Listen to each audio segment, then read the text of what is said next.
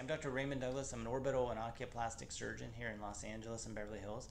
And it's my pleasure in another segment of our series to be talking to Dr. Babak Larian, who is a thyroid and parathyroid surgeon here in Los Angeles and Beverly Hills. Thank you. My patients often with Graves' disease ask questions continually about thyroid hormone replacement. And I think this is a really difficult subject because many patients are on Synthroid for a period of time.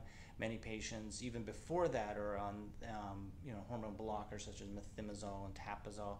But often the questions arise with thyroid hormone replacement, whether that be after radioactive iodine or treatment, or whether that be after surgical treatment of the thyroid. But they're trying to replace the natural thyroid hormone. And there are synthetic versions, and then there are non-synthetic versions. Right. And I think this is very confusing, especially because there's so much information on the internet about brain fog and about how you can have a natural solution or a synthetic solution.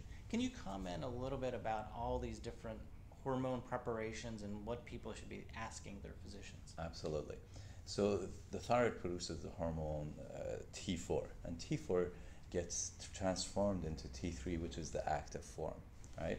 And so when you use thyroid hormone replacement, generally most patients go on Synthroid, which is T4, a synthetic T4.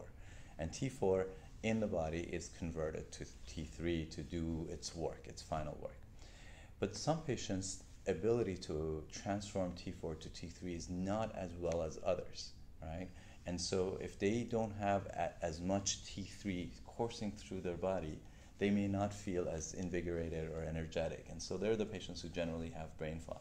And so generally the patients are started on Synthroid, and once over time it's established that this is appropriate and the patients are not having symptoms and are controlled well, that should be more than adequate. If not, then you have to use either a combination of synthetics, which is a T4 Synthroid with Cytomel, which is T3, and try to figure out what adjustment of that is appropriate, what dose on each. Or the alternative is to take the natural hormone substitutes. And by that I mean these are taken from pig thyroids that are dried up and made into pill form.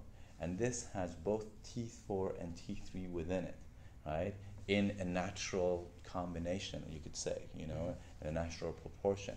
And so, but some of the patients really do better on this combination of pills, not only because it's natural, but mostly because it has the appropriate proportion of T4 and T3. And so when they do that substitute, it replaces the shortcomings they may have in their body in terms of T3 production. Yeah, I know some patients really enjoy the T3. I guess the pig version, which is Armor, has a bit more T3 than humans normally have in it. What kind of special blood tests, or how do you follow these patients? Do they have to undergo a lot of testing all the time to determine their hormone levels if they get started on this combination? Initially at first, yes. The patients, you have to talk to them about their symptoms to figure out what symptomatology they have, if they feel like they're getting too much hormone or too little, and the symptoms can be very different. And also you do blood tests. You check TSH, which is the hormone going from the brain to the thyroid gland, instructing it to produce hormone. That really is the best reflection of what your body's hormonal status is, because your brain is controlling everything and measuring everything, and it gives you a reflection of that. And then you have to check free T3 and free T4. And that relationship between the play between TSH, free T3, and T4 will tell you how to adjust the dosing of your medications. Great. And just one final question. Do you find that food or what patients eat or how much they exercise can affect their hormone level or their need for different supplementations? Absolutely. Our body's designed for utility, evolutionarily speaking. We're designed for use, and as we age, every organ system that's not being utilized perfectly will get older faster, in a sense. And so when you have a combination of a disease like this that can affect every organ in your body, if you do exercise, that really tells every system to work better in harmony with each other. So I really tell my thyroid patients, specifically the Graves patients, that they really have to continue to exercise and keep their body in ideal condition so that every part works better with each other. Having said that, if you're an active person, you're going to need more thyroid hormone replacement, right?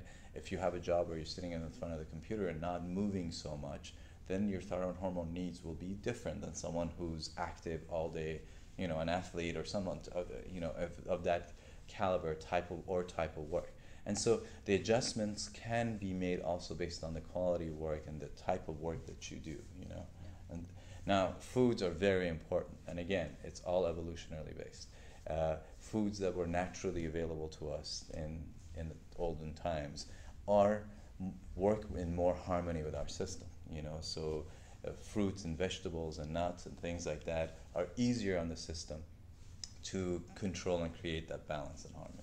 Right. Well, a lot of patients ask me if they have to deal with thyroid fog for the rest of their life, and you know, and thyroid function is so important to their life. But fortunately for me, I get to work with great endocrine surgeons and endocrinologists who can adjust this level, and not just being within the normal range, because many people are within the normal range but still just don't feel optimal or healthy. And so it's great when you have a physician who actually listens to your symptoms and can work with you around those.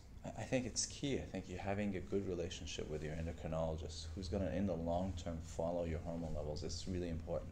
And so I really encourage you to find an endocrinologist that you can communicate with effectively, that you feel easy to talk to, because then they can understand you, they can see what's going on with you and make adjustments for you. You know, as doctors, we try to be the best doctor to every patient, but we're not ideal in terms of how we communicate with every patient. And I think that relationship is very sacred. Great. Well, for more information, you can look at our Facebook or website or YouTube pages for more videos and information about these subjects. Thanks so much. Thank you.